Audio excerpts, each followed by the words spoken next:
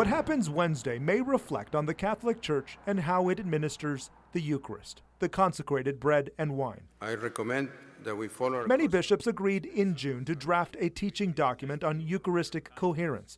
It'll be presented at the U.S. Conference of Catholic Bishops this week. What it really refers to is a continuity and consistency of approach from diocese to diocese in how to treat Catholic politicians who are in open defiance of core church teachings. By defiant politicians, they mean President Joe Biden, leaving a meeting here with the Pope recently. A devout Catholic who is pro-choice. All the American bishops agree that they wish the president were pro-life. They all agree that abortion is wrong. That's not what this debate is about. Professor Matthew Wilson of SMU teaches religion and politics. That's right. This came up when John Kerry was running for president in 2004.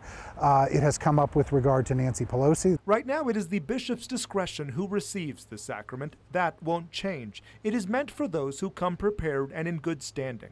But being president, Biden becomes a large target. By their example, they could lead other Catholics astray by suggesting that this is a permissible moral stance. Many argue the conference lacks any true authority. Practically nothing may change. President Biden will find Catholic venues to get the sacrament.